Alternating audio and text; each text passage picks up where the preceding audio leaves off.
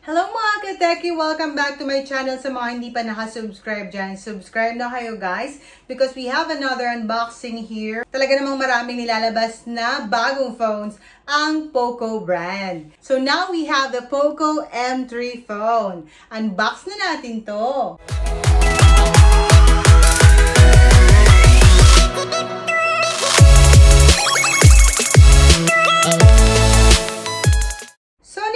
Nakapag-unbox ako ng Poco X3 Pro. Now, what we have is a cheaper model ng Poco phone. This is the Poco M3.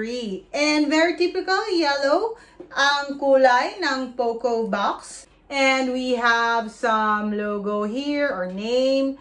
Ayan, sa side, sa front. And some barcodes here at the bottom. And some things about this phone. There are 3 colors of Poco M3. The black, the blue, and of course, my favorite color, yellow. And that's what we have here, guys. I got this phone specifically sa Lazada. There are 2 variants of this Poco M3. The 64 gig for 6,990. And what I got here is a 4 gig RAM, 128 gig ROM for 7,990. So 1,000 difference for the 64 and the 128 gig. But, nung kinuha ko to or nung nabili ko to sa Lazada, naka-sale or discounted itong phone na to. So, for 7,990, nung binili ko siya, naka-sale siya for 6,490. And then, ginamitan ko pa ng vouchers, kaya umabot lang siya ng 5,600. So, not bad guys, diba? From almost 8,000 ang presyo, nakuha ko lang siya ng 5,600. So, let's open it. On top, we have this small box. And nakalagay, Poco. Sa loob nito, we have the ejector pin. We also have some user guide and warranty card. And of course, the case, a soft clear case for this Poco phone. Pagbalik sa box guys, the rest is the phone. Ayan, kitang-kita ng kanyang pagkadilaw. We also have here a USB Type-C to USB cable and the adapter itself. Walang earphones guys. Unfortunately, sa baba kasi ng presyo, talagang bumabawi na lang sila sa pagtanggal ng earphones. So, balik tayo dito sa mismong phone. Ayan. Poco M3. At nakalagay dito sa plastic, meron tong 48 megapixel AI triple camera, 6,000 mAh battery, 6.53 Full HD Plus, dot drop display, and Qualcomm Snapdragon 662 na siya. Not bad talaga sa presyo niya.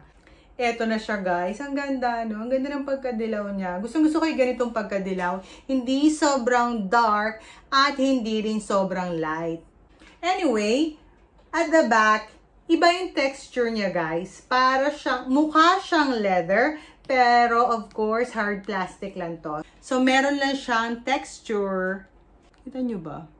Parang hindi kita sa aking camera yung kanyang texture. I will try to post a closer picture of yung texture niya para makita nyo yung sinasabi kong texture na parang leather. Pero obviously hindi. Hard plastic lang siya.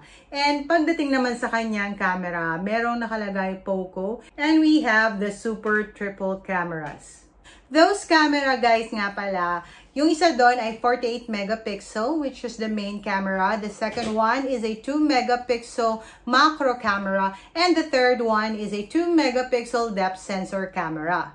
Sa side guys, on top we have the speaker grill, a 3.5mm jack port, and a mic.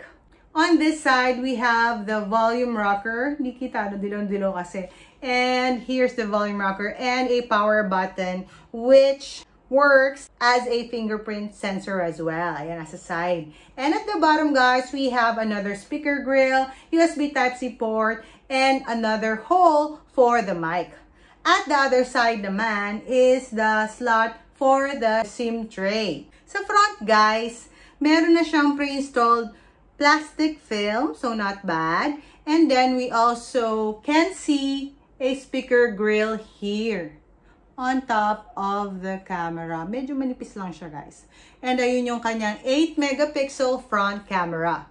As I've said earlier guys, ang kanyang display is 6.53 dot drop display. Ayan, dot drop dahil ayun ang camera, kitang-kita.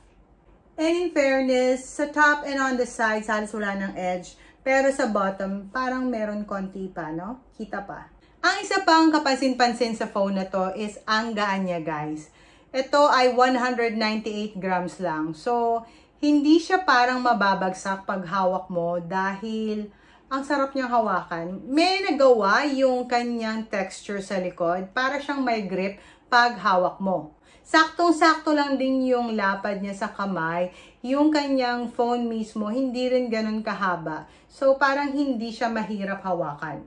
Ang isa pang magandang feature nito guys is yung battery niya. 6,000 mAh. Bihira ang ganitong kamura na phone na ganun kalaki yung battery capacity. So, medyo matagal mo talaga itong magagamit. At yung adapter na kasama sa box, yun ay 22.5 watts charger at ang kanyang fast charging capability ay hanggang 18 watts. And alam nyo guys, kahit napakamura nito, isa pang kakaibang feature nito ay ang reverse wired charging. Unfortunately, walang kasamang reverse wired charging cable sa box. Regular cable lang yung nasa box. But if you have, you can use this as a charger or parang power bank para ma-charge naman yung ibang device nyo. Dual speakers na rin siya guys. Meron din siyang AI face unlock.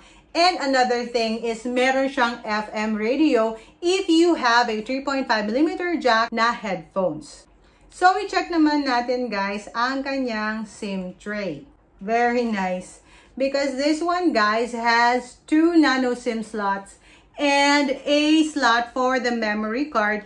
And actually, yung 128 gig storage nyo, pwede nyo siyang i-expand using a memory card up to 512 gig. Medyo nalaro ko na yung rear camera niya guys at talaga namang for its price, I think very sulit itong phone na to. Not just the battery, the display, the overall look of the phone. Pero malaking bagay kasi na kahit mura yung phone mo, maganda yung camera mo, di ba?